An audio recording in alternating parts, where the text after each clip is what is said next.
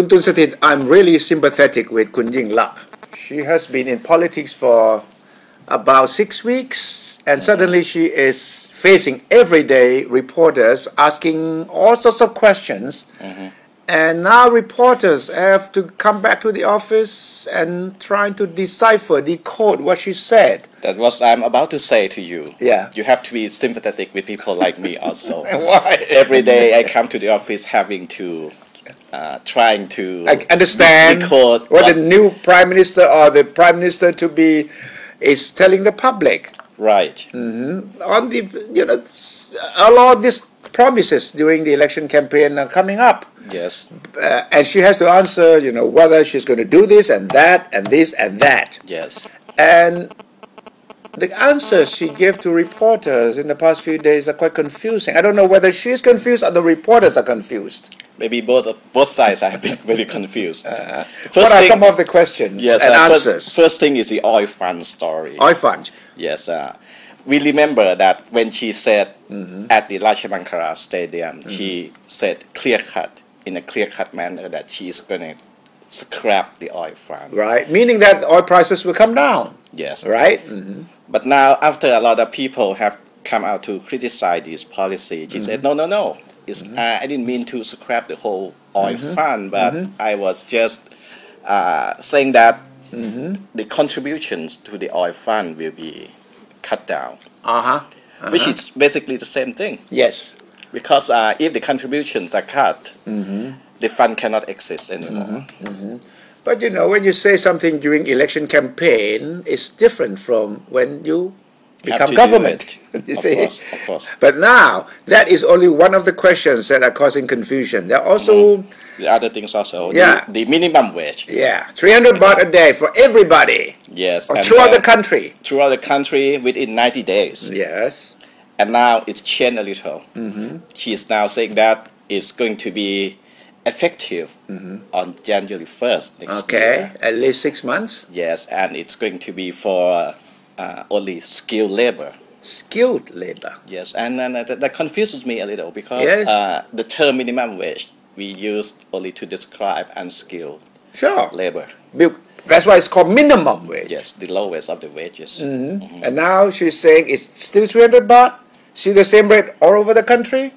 Right. And starting on Jan 1st next year? It will be 300 baht for skilled labor. So it could be anything. Some people are already paying more than 300 baht for skilled labor. So we still don't know what she's talking about here. But that's going to make it very difficult for small and medium-sized companies because they would have to pay higher minimum wage. Why productivity is the same, the bottom line will be affected, and even big factories will have problems. Yes, and people are warning about unemployment. If you don't have enough money to pay this much minimum you lay off some people so that you can pay the minimum wage that the government imposes so this upon could you. explain why she's backtracking a little on this also. Okay, next issue. Yes. The red leaders in the cabinet. Yeah, are there any red shirt leaders in the new cabinet? We still don't know. She's saying that she's still open to anyone. No, but a few days ago she said something to the effect that she may consider, not having red shirt leaders in the cabinet. Or maybe she was responding to a question of a reporter. Since she's new to this kind of sort of interview on the go, she seemed to be responding to questions without really knowing that it could become a headline in the paper the next morning. So when a reporter asks her whether you think that there will be red shirt leaders in your cabinet, is it right thing to do? You may get criticized, this sort of thing. She would say, well, we have to look into it. We'll talk about it. But then today, she said something like, no, of course, there's no discrimination against the racial leaders. Exactly. So we have to wait and see.